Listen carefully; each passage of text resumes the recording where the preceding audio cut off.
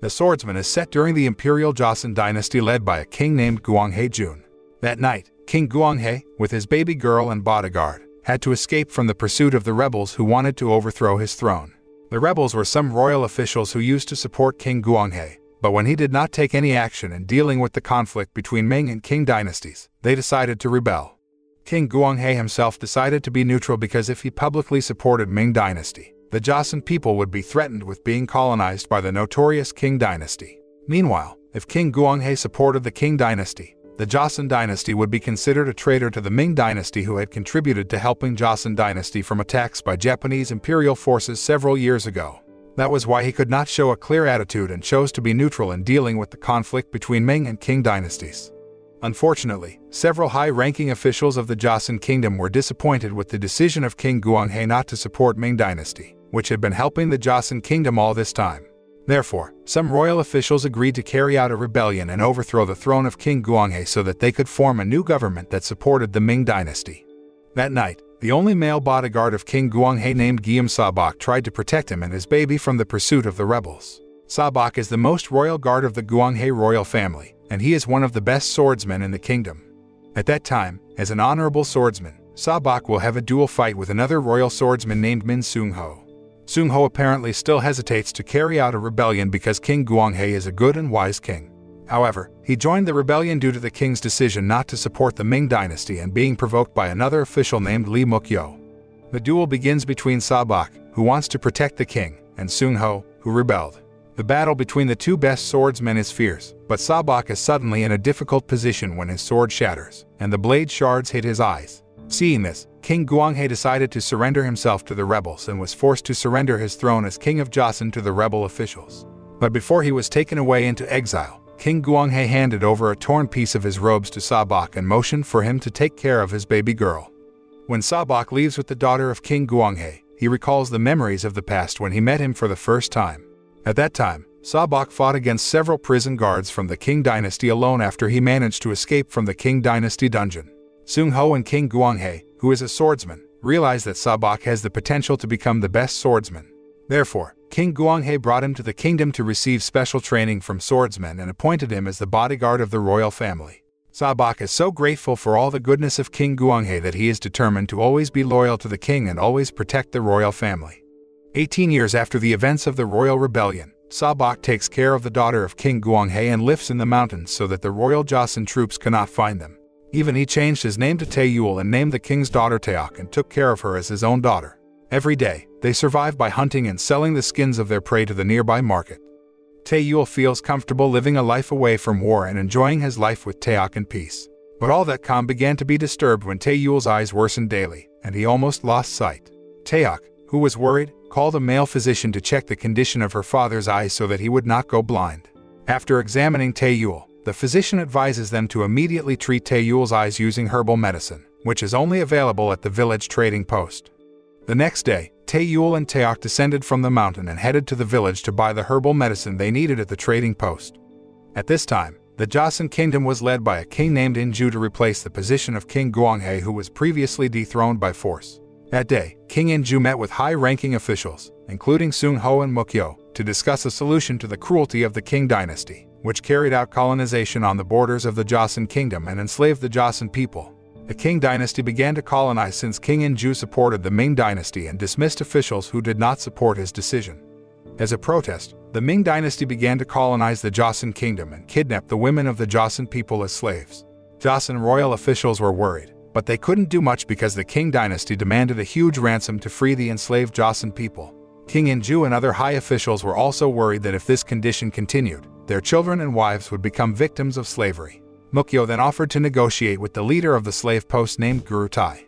The next day, Seung Ho intends to resign from the position of a royal official because he feels guilty for the Joseon people, who are suffering more and more after they overthrow the throne of King Guanghae. The scene returns to Tae Yul and Taeok, who have arrived at the village and pass a market that sells various beads and goods that catch Taeok's attention. In the middle of the market, suddenly, they saw a husband who wanted to release his wife, who was about to be made a slave by the Ming dynasty's henchmen. Still, because the rates for freeing slaves were increasing, the husband could only beg for his wife to be released. Taeok, who saw all that, felt sorry and intended to help him, but Tae Yul immediately stopped her and asked her not to interfere. The soldiers of the Joseon kingdom came to deal with the commotion, but after they saw the 3 slave overseers from the Ming dynasty, they couldn't do much and chose to leave. On the other hand, Mukyo has a meeting with the slave post leader named Gurutai, who is known as one of the most ruthless swordsmen and is a cousin of the emperor of the very corrupt Qing Dynasty. At the meeting, Seung Ho, who was also there, felt very angry when Gurutai issued many insulting words to the Joseon kingdom so that he stomped his sword. Seeing Seung Ho holding the sword, Gurutai realized he was a great swordsman, so he wanted to see Seung Ho's fighting ability. A moment later, the fight between Seung Ho and one of Gurutai's executioners, Hwasam, took place. Seung Ho looked serious and swung his sword precisely, while Hwasam looked ambitious and arrogant, thinking he was the best swordsman. However, with his composure and accuracy, Seung Ho won the sword fight by a landslide. Meanwhile, Tae Yul and Taeak have arrived at the trading post and meet the woman who owns the trading post named Hwasun. Unfortunately, the price of herbal medicine is very high, and to get the medicine, one has to go through the inspection of local officials because the medicine is very rare. Hearing this, Taeak tried to offer the hunted skin she had previously prepared, but again Hwasun refused the skin because its value was not comparable to the price of the herbal medicine they were selling. Not long after, Gurutai and his men came to the place to rest for a while. After leaving the trading post, Tae Yul gives Taeak a bracelet she previously wanted at the village market. Afterward, they went to a food stall run by a woman who had breastfed Taeak as a baby. On the other hand, Mukyo comes to Hwasun to ask for a girl who can work to take care of his mother. Hearing this, she suddenly thinks of Taeak and intends to offer her this job and earn enough money to buy the rare herbal medicine they need. The next morning when it was still dark, Tae Yul went to a sword craftsman who often made swords for the royal family. He wants to ensure that the sword craftsman is still alive so that one day when he needs a sword, he can come to that place.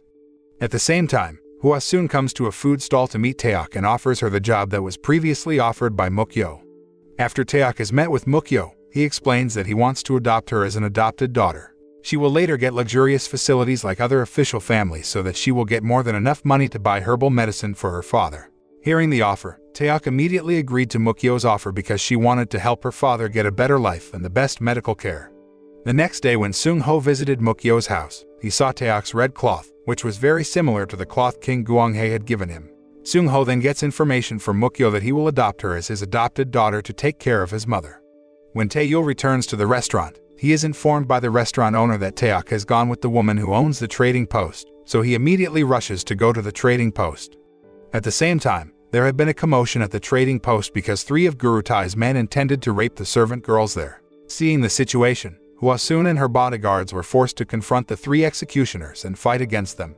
When Hwasun was almost killed by one of the executioners, Taeak came and slingshot him with a stone, injuring the man's face. Seeing the wound on his face, the man became angry and intended to attack her, but Tae Yul managed to prevent it. At first, Tae Yul avoided conflict by following the man's words to prostrate and apologize. But when Hwasam forces him to hand over the virgin Taeak to them, the battle between Hwasam and Tae Yul is unavoidable. Their fight was quite fierce, but Tae Yul seemed superior to Hwasam, and he managed to beat him in a landslide. It turns out that their fight was witnessed by Seung Ho secretly so that he knows that Sabak and King Guanghae's daughter are still alive today. That night, Tae Yul decides to tell Taeak the truth about her identity and real parents. Hearing this, Taeak still respects Tae Yul as her father and wants to always protect him from repaying all of his kindness so far. She tells him that she will work as a nurse and become an official's adopted daughter so she can earn enough money to buy herbal medicine. Hearing that, Tae Yul was silent and couldn't do anything because her decision was unanimous. He feels very sad because he has to part with the one he has cared for quite a long time. On the other hand, Seung Ho sees Mukyo and several other officials having a secret meeting and planning to find an adopted child as a substitute for their daughter. This is because the Qing Dynasty offered the Joseon Dynasty that they would free some slaves and lower the ransom price if the officials handed over their daughters to the Qing Dynasty rulers. In addition, Mukyo had sent a letter of objection to King Inju to take action against the cruelty of the Qing Dynasty. Seung Ho secretly eavesdrops on the conversation and realizes that the girl Mukyo was about to adopt yesterday will be handed over to the Qing Dynasty. The next day, Gurutai's men seize the objection letter that Mukyo wanted to send to King Inju. After reading the letter's contents, Gurutai felt angry at Mukyo who had conspired to rebel against the Qing Dynasty. Therefore, he prepared special forces to raid Mukyo's residence and massacre all Mukyo's family members. As Tae Yul is walking home through the forest, he is suddenly attacked by some unknown men, and the fight begins again. After successfully defeating them all, Tae Yul realized that Taeak might be in danger, so he immediately rushed to the trading post to see her condition. In the evening, Gurutai and his troops came to Mukyo's residence and started killing all of Mukyo's servants. After that, Gurutai intends to kill Taeok, who he thinks is Mukyo's daughter. However, one of Gurutai's men, who was stabbed by Taeok, recognizes her and tells Gurutai that she is not Mukyo's biological daughter. Hearing this, he began to know the cunning of Mukyo, who sacrificed another girl to save his own daughter. Shortly after, Seung Ho appeared and decided to accept his offer as a swordsman in the Qing Dynasty Empire, so Gurutai cancelled killing Taeok. On the other hand, Hwasam attacks Hwasun and forces her to tell him where Tae Yul is because he wants to take revenge on him for defeating him. Not long after, Tae Yul appeared and attacked Hwasam brutally until he died. Tae Yul then scolds Hwasun for handing his daughter over to corrupt officials to become slaves. Hwasun, who doesn't know anything about Mukyo's cunning plan, takes him to Mukyo's residence to find Taeok. Unfortunately, when he was there, everyone in the house had died in such a tragic state that Tae Yul immediately rushed to the headquarters of the swordsmen who had become henchmen of the Qing Dynasty. In a state of anger, Tae Yul slaughtered all the swordsmen in that place mercilessly to get information about the location of the girls enslaved by the Qing Dynasty. After that, Tae Yul goes to the border where Joseon girls and women are trafficked to become sexual slaves. At the same time, Mukyo goes to meet King Inju to report that Gurutai has taken his daughter hostage. Unfortunately, after arriving at the royal palace, Gurutai had already met King Inju, so Mukyo couldn't say anything to the king. The scene switched to Tae Yul, who has arrived at the border, trying to find Taeok and the woman who owns the food stall, kidnapped by the swordsmen. He then goes to a tent after he hears a scream for help from the woman who owns the shop. When he arrived in the tent, some rude men tried to rape the woman, so Tae Yul immediately slaughtered all the men in the tent. Outside the tent, the only camp guard Tae Yul still hasn't killed appears drunk after he slept with the other slave girls. After slaughtering all the men in the tent, Tae Yul threatens the camp guards to free all the slaves there. But after all the female slaves were freed, he couldn't find Taeok's whereabouts and only found her bell bracelet given by one of the female slaves there. Tae Yul then ordered the man guarding the camp to take him to the location of the girls who would be enslaved by the rulers of the Qing Dynasty. The next day, Mukyo plans to attack the Gurutai base on the border with the royal army without the knowledge of King Inju. However, when one of Mukyo's men was negotiating, he was suddenly attacked with a hand axe to his death, so the fight between Gurutai's men and the royal soldiers was unavoidable. Unfortunately, Gurutai's men fought with rifles so they could easily slaughter the entire army of royal soldiers from a distance. Mukyo, still hiding behind, decided to leave the place after witnessing that all the troops he brought were dead. But before he could leave, two other Gurutai's men appeared and threatened him with axes. At the same time, Tae Yul arrives at the place with the help of navigation from the camp guard man, who instantly dies when he is stabbed by an axe thrown by Gurutai's men. As a result of the attack, a 2-on-1 battle between Tae Yul and Gurutai's men ensued. Not long after, the Qing Dynasty troops who heard the commotion began to arrive and attacked Tae Yul with consecutive shots. Luckily, he could use the bodies of Gurutai's men as shields and use the opportunity to approach them and attack them all. After a very long and tiring battle, Tae Yul finally managed to defeat the entire enemy army until the only surviving executioner was frightened and fled from the place. Mukyo, who realized that Tae Yul was Sabak who had protected King Guanghe, immediately knelt before him and begged him to save his daughter who had been kidnapped by Gurutai. In a state of weakness and blurred vision, Tae Yul replied by saying Mukyo should not think about anything else and should try to improve the country's state that he had changed by the betrayal he committed in the past. After that, Tae Yul limped away before he finally fainted from exhaustion. The next day, when Tae Yul wakes up from his stupor, he finds himself at the trading post, and his eyes have been treated by Hwasun using herbal medicine on Mukyo's orders. After that, Tae Yul went to the swordsman he had met to pick up a new sword he would use to defeat Gurutai. At the same time, Seung Ho prepares to fight Tae Yul because Gurutai threatens that he will hurt the people of Joseon. The next day when Tae Yul arrives at Gurutai's headquarters, Seung Ho has been waiting for him to fight for their respective goals. Meanwhile, Gurutai and his servant girl would watch their fight while relaxing from the balcony. The battle between the two best swordsmen from the Joseon kingdom was fierce because both had very capable sword fighting skills. But thanks to his strong determination to save Taeok and fulfill his promise to King Guanghe, Tae Yul manages to defeat Seung Ho. After the fight ends, Gurutai invites Tae Yul to fight in a place where he can see Taeok who has been tied up with iron chains. At the beginning of the fight, Tae Yul initially seemed difficult to deal with the attacks from Gurutai because of his speed. But after seeing Taeok being threatened with a sword by Gurutai's servant girl, Tae Yul becomes angry and excited to kill him. In the next round, Tae Yul intentionally injures the servant girl who is watching Taeok so he can ensure she is safe. After that, Tae Yul started to put out all his attacks and fought with all his might to defeat Gurutai. After a very fierce battle, Tae Yul finally managed to kill him, and he immediately hugged Taeok with a feeling of relief. Since Gurutai died as the leader of the slave post and the death of the entire Qing Dynasty army, all slaves were freed, and the remaining Qing Dynasty officials decided to leave the Joseon kingdom. The film closes with Tae Yul, who has reunited with his daughter, whom he loves very much, and lives their lives in peace and tranquility. The moral that can be learned from this movie is that betraying a legitimate and wise ruler will only put a country in a more miserable situation.